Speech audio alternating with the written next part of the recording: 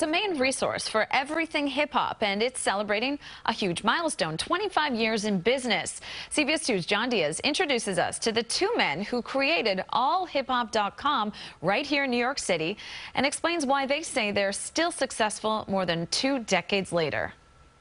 We already laughing here. It's all hip hop in the building at One World Studios. Their videos and interviews have become staples in the hip hop community. Would you say this is your best work? But it's the music news they break and featured stories they tell on their website, allhiphop.com, that propelled the media company to hip hop fame. And founders say keeps them going. We are the original tech disruptors, you know. Chuck Creekmur and Greg Watkins started the website almost 25 years ago. It was right after the internet opened to the public.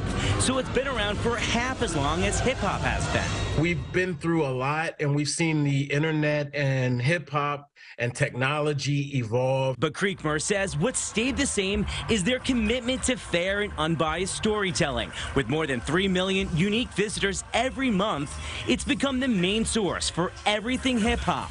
I think our purpose is really to chronicle the culture of hip-hop. We're still in that space where we want to create content, we want to set trends. We try to be a mirror for hip-hop culture. We try to be a voice for hip-hop culture. They've interviewed every hip-hop celebrity there is. And while they help launch new artists and careers, If it wasn't for all hip-hop, I probably wouldn't have a job. they make sure stories from the past, history in hip-hop, never fade away. Not only do we have to focus on the new artists coming up, but we make sure that we're taking care of and making sure the pioneers' voices are also being heard. And say as long as hip-hop is around, this site will be too, documenting it all. John Diaz, CBS 2 News.